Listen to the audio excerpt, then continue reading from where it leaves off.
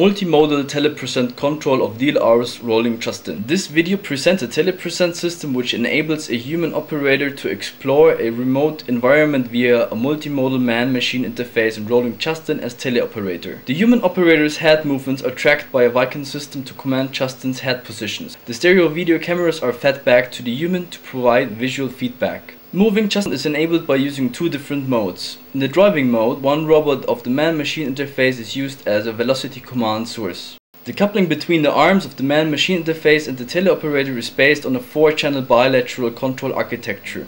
Force, torque and position information at the end effectors are transmitted in both directions.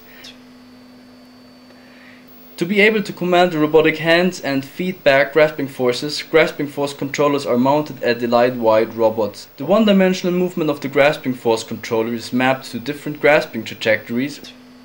Only the fingertips are used for grasping, as the task requires some dexterity. The man-machine interface consists of 2 light-wide robots, a 4 described grasping force controllers, a head-mounted display and an optical tracking system. The head-mounted display is tracked by the optical markers attached to it. The communication of all components is realized by a standard UDP/IP communication.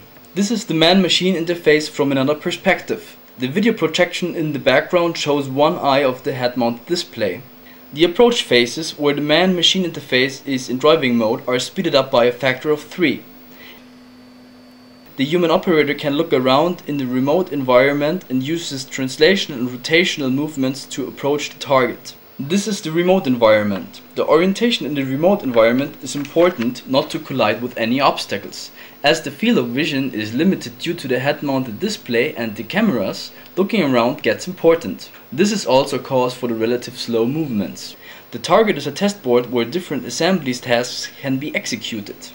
The task conducted is grasping a connector which became loose in its clamp with a cable still securely attached to it.